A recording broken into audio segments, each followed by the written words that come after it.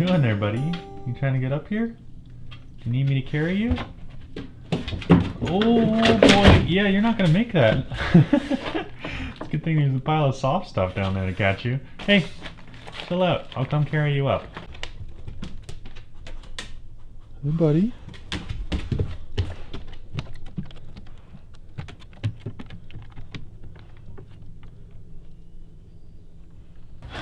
Good morning. I am feeling really good. Champ, are you feeling good? Now that you're up on deck, come on. I gotta do some extra building to make Champ a little bit more comfortable. As you saw, he's got a hard time getting out of the hulls. Gotta carry him out of the hulls, gotta carry him on the deck. And, well, he does seem very comfortable though, I will say. Like, hasn't whined once, his tail's been wagging the whole time. He seems really happy. And I am happy too, actually, because I got out here and I was expecting to just barely survive. I was expecting an empty shell with rotting wood, and I was expecting, you know, just to be a little bit depressed by it. But the reality is actually a lot better. I have found that, yeah, the wood is a lot more stable. There's a lot more here already functioning. The stoves are both functioning, so I can heat myself. It's already decently insulated on one of the cabins. Like, I could survive the whole winter without doing a single thing, without changing anything. So that's really good. There are some things we're missing, and that's the name of the game today. I want to do some inventory, kind of figure out what I need and what I already have. But I'm calling on you guys a little bit, because as you see, this is a gigantic project, and already a lot of you are lining up to come and help me, which is, that's crazy, and I'm so grateful for that, because this project, it's the kind of project I don't think many other people could really take on. But because I have you guys following, and you know, the fact that I'm a young guy and I'm kind of a little crazy and I'm broke, this is the perfect project, because this boat is cheap and, you know, it's too much work for most people. But now that I have you guys lining up, I mean, like, come on, we can do this. This would be really cool. So yeah, if you're interested in coming and helping and building, all I can offer you is a bunk to sleep on and some tasty food, and the rest is up to us to figure out. But yeah, I'm surprised by the outreach already without even mentioning that you guys are that on board. For those of you who want to help along, that can help along either on Patreon or whatever, or by coming and helping, I actually also really need hand-me-downs. A lot of you have been sending me books and other sailing equipment, and it's been super handy. But with the inventory I'm doing today, I'm going to have a list of objects that I don't have on board. And if you guys got old beat-up versions of that you don't use anymore and you want to hand down to some young kid so he can build his boat, then that would be amazing. That would be absolutely amazing. And that would definitely get me a lot closer to making this boat launch without going completely broke. Yeah, that's gonna be fun. All right, let's do some inventory.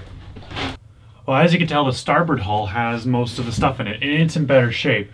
It is where I slept last night, and it's also got some safety equipment. It's got flares, it's got a signaling kit, it's got a little bit of a manual horn there.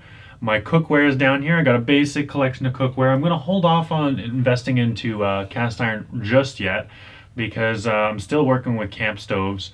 I'm in the talks right now with some sponsors to hook up the kitchen with some cool cookware, because eventually I want to go gas-free on this whole boat. So I want everything as much as possible to use no fossil fuels, to just be a completely green boat. And that'll be a real challenge, but I think it is very doable. And I think, honestly, that in the 21st century, that's now the cheaper way to go. So since I'm budget conscious, that is what I'll be doing. So yeah, live aboard stuff. We've got a fair collection of things here. We got an inverter, we got a little basic cruddy little solar panel out back.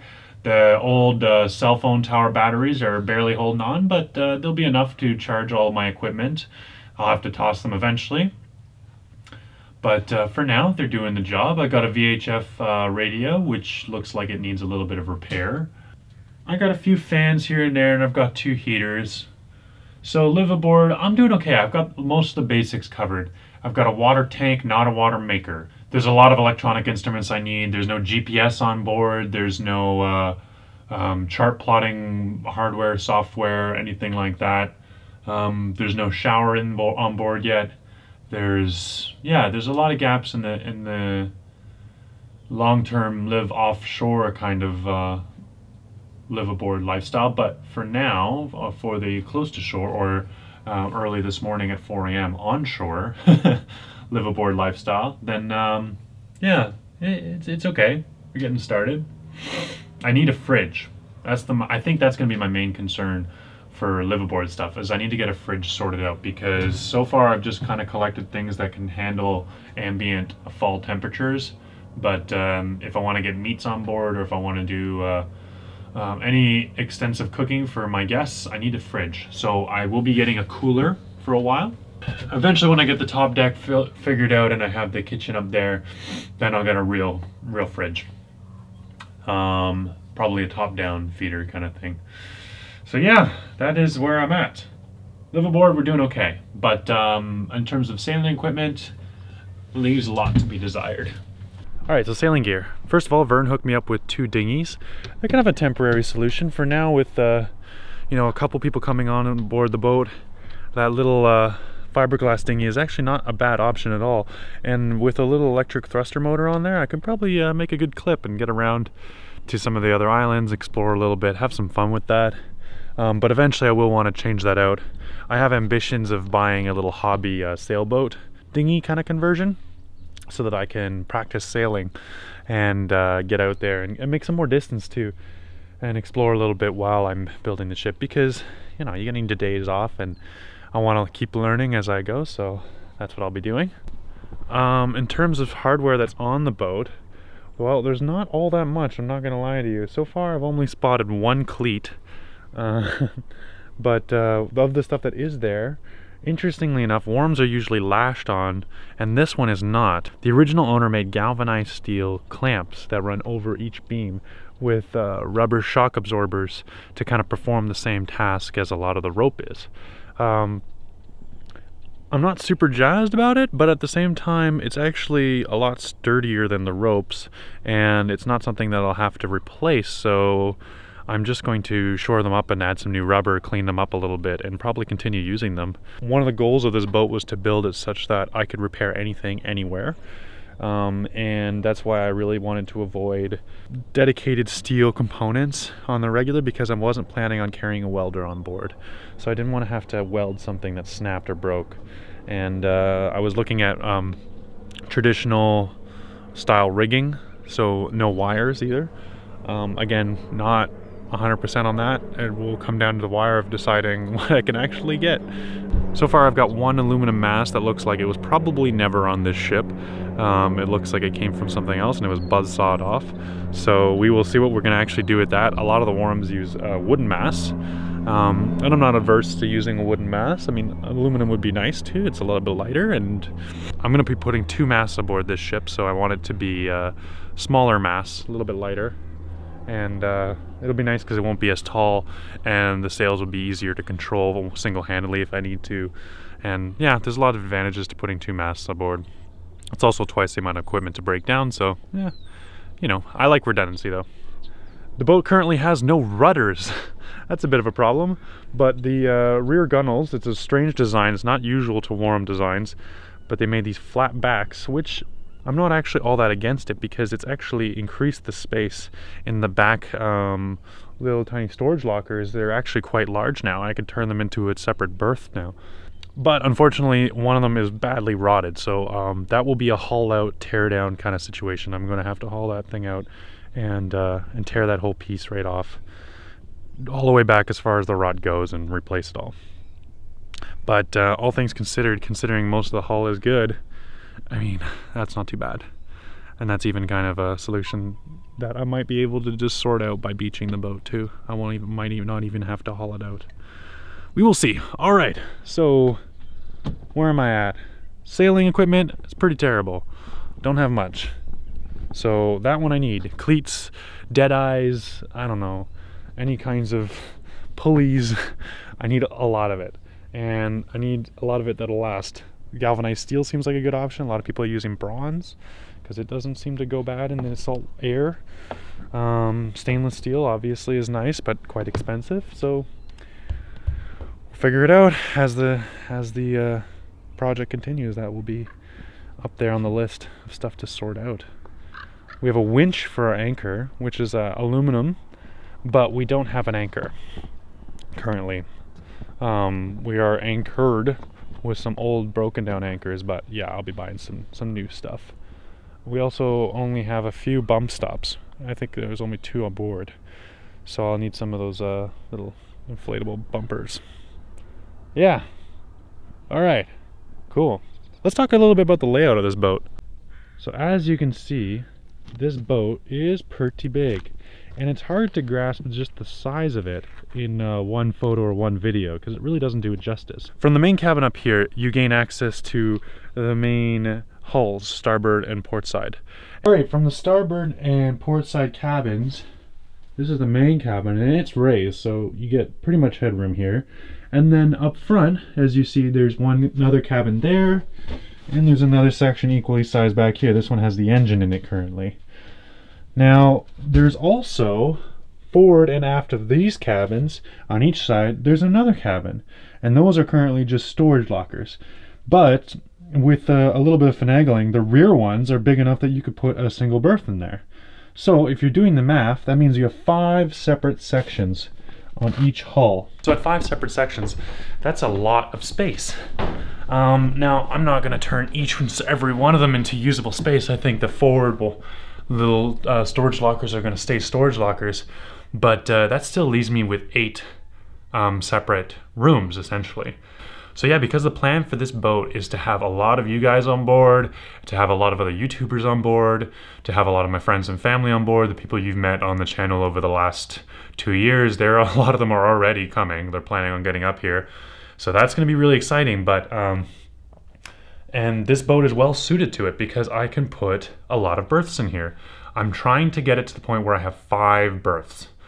So that means I'm going to have some crew that's going to be on board for months, maybe even a year, some of them, and then I'll have some crew that's on board for, you know, a week at a time, just trying it out. So yeah, there's a lot of space on board.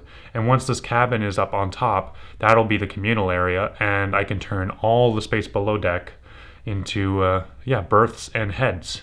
Just nice, cozy, dry beds and nice warm spots to store your stuff. And then up here, the real living will be happening and the real boating. So yeah, that's the plan. It is one hell of a plan. But it's left me with something else to think about. Do I widen this boat or not? Because this boat is only held together with beams, the boat can actually be widened. It's currently 20 feet wide, and I can change it to a 24-foot wide, which is the standard for the Tiki 46s that are currently being made. With that, I get a little bit more stability on the open seas, and I get a lot more square footage between the hulls for my main communal space, which is very, very attractive. However, it also means that this new cabin top, which is actually much better shaped than it looked in the photos, this cabin top would have to be torn up. And I'm definitely going to tear out parts of it, but it didn't really entice me to tear the whole thing to bits. Now, I could just cut it out down the center and then stretch it, widen it. That's an option.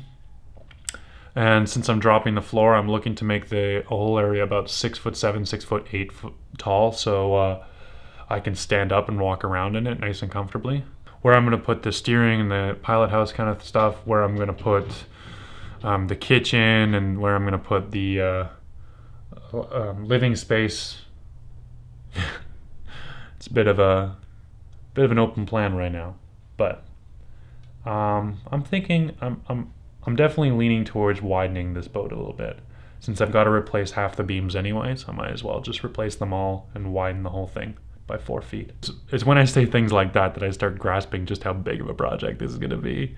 Alright, so first things first, I have to take Champ for a walk because he's not boat trained. So we gotta take him to shore so he can go to the bathroom. Wanna go? You ready to go? Wanna go for a walk? Yeah, you do? Alright, well let's do this.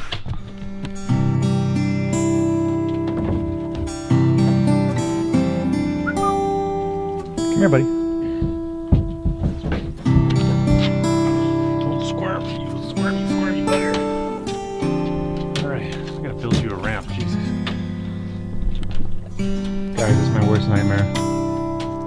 crabs living on my ship.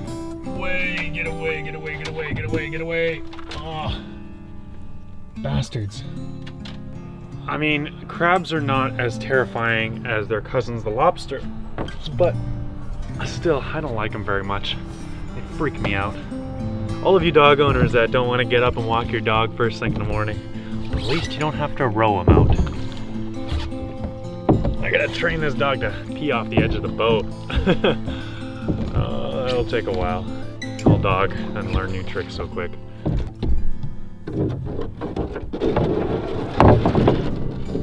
Alright. We've made landfall. Oh, we made landfall. Oop. It's a lot easier if you go this way, buddy.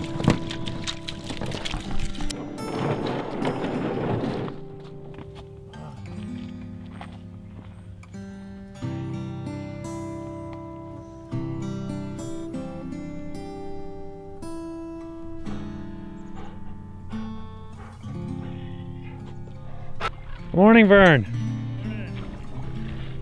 Sleep good? I slept like a baby. Did you? It was great. This thing does not move. What's that? I could not make this thing wiggle back and forth or anything. It's like sleeping on an apartment building or something. Now you're gonna have your keys mixed up. This is locked over there. Yeah, no, I put that there for Okay. No, you grab that string right there and pull from the engine thing. Pull it. Yeah, that's a shut off for it. Okay. See, yeah, everything was ran upstairs. So, but see it right there? Yeah. When you pull it, see that it goes down. Okay. Okay, so then here you hold that. Okay. If it fires and.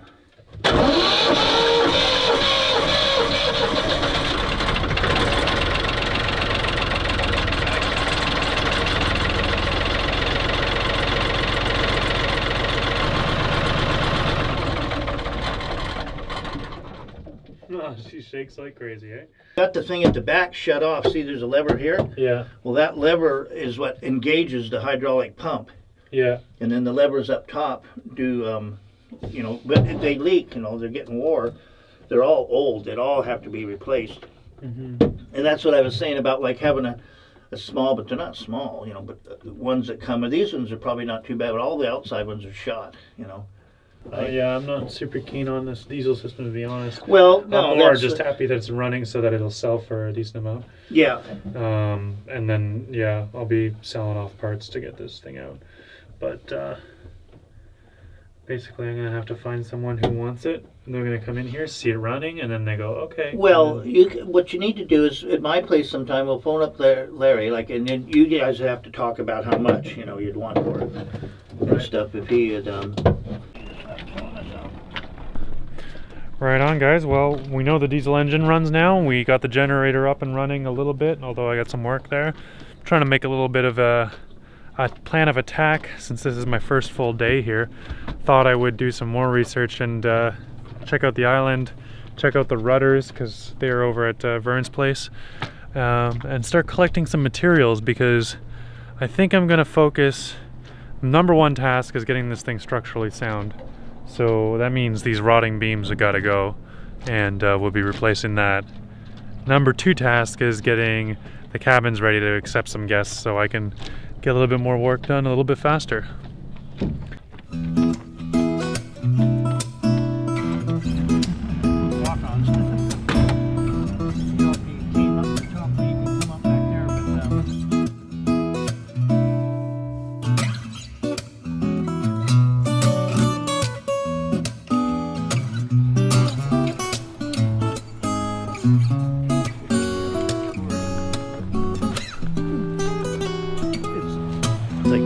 Ooh.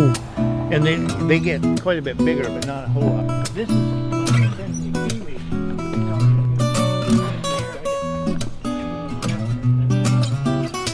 and 3 feet of water, like it comes right up where we come down the steps. That's the signs of it.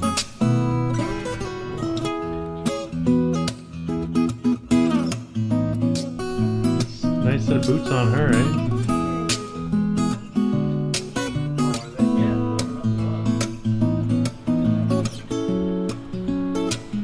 I gotta say, Vern, your place is pretty wild. Your place is pretty wild. Water tank, not water tank, and all copper.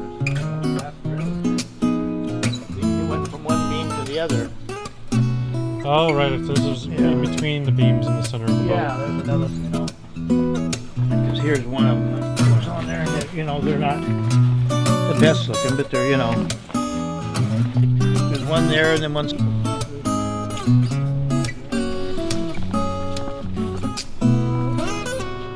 It would just need some sanding and blasting over it.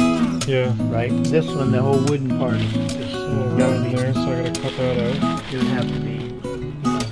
And then the shafts go, see, down there. Yeah, there they are.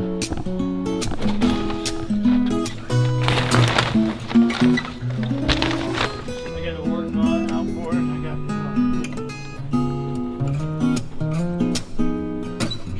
junk everywhere.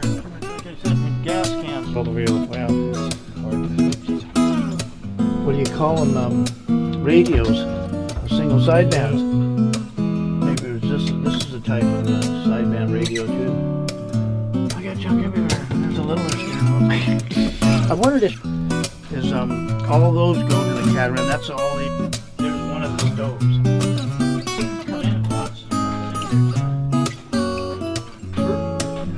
Well, that was pretty awesome. It was pretty cool to get a little tour of the island, get an idea of the hardware store, what kind of materials I have there. I have their phone number now, so I'll be calling them up and doing some lumber orders first off.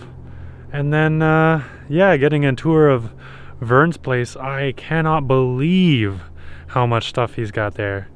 It's going to be a huge resource when it comes down to all those nickel and dime kind of things. Because I get to call Vern first and be like, hey, listen, do you have, you know, these cleats or this kind of pulley or whatever it is I need?